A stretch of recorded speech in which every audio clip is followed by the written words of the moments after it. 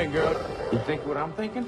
It's Steve Brown, and Jurassic World Fallen Kingdom is topping today's entertainment news after kicking this summer movie season into overdrive.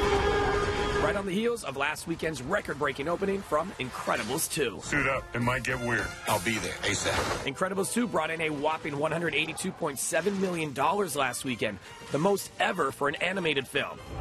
It was all a lie! Then this weekend, Jurassic World Fallen Kingdom roared to a $150 million opening, giving the box office the biggest back-to-back weekends in the movie industry's history. Despite the box office bonanza, Fallen Kingdom couldn't top Jurassic World's opening number of $208 million in 2015. But it does set up the box office for a sizzling summer and bodes well for the movie industry after years of falling numbers, mostly blamed on the rise of streaming services drawing people away from theaters. In a new interview, Roseanne Barr is tearfully apologizing for her racist tweet that caused her show to be canceled. In the now infamous tweet, she called Valerie Jarrett, an advisor to former U.S. President Barack Obama, a result of the, quote, Muslim Brotherhood and Planet of the Apes having a baby. During her first interview since the fallout from the tweet, the 65-year-old actress spoke with Rabbi Shmuley Botek and emotionally apologized for her comments. I'm a lot of things. I'm a loudmouth and all that stuff, but I'm not stupid, for God's sake, and I never would have wittingly called any black person say they are a monkey. I never would do that, and I didn't do that.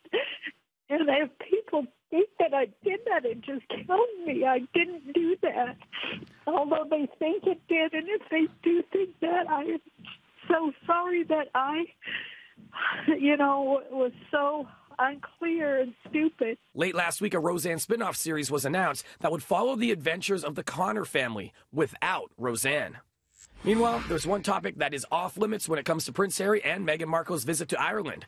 The Duke and Duchess of Sussex will visit the country on July 10th and 11th, and according to the Sunday Express, government ministers were given strict orders not to mention Brexit during their trip.